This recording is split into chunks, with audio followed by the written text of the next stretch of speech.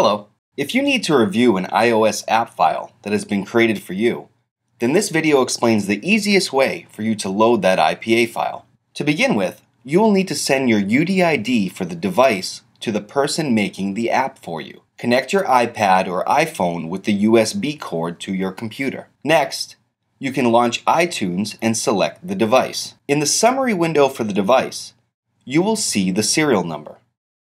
If you click it once, it changes to the UDID number.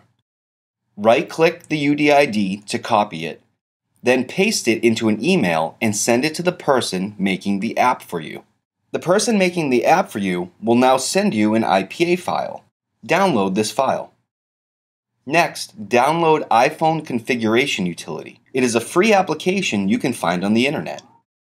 Loading the IPA file is an easy two-step process. Launch iPhone Configuration Utility and choose Applications under Library on the left. Drag and drop the IPA file into the application area. With your device connected USB to the computer, you will see the device listed on the left. Now choose the device, click on the Application tab, and find your application and click on Install. It's that easy.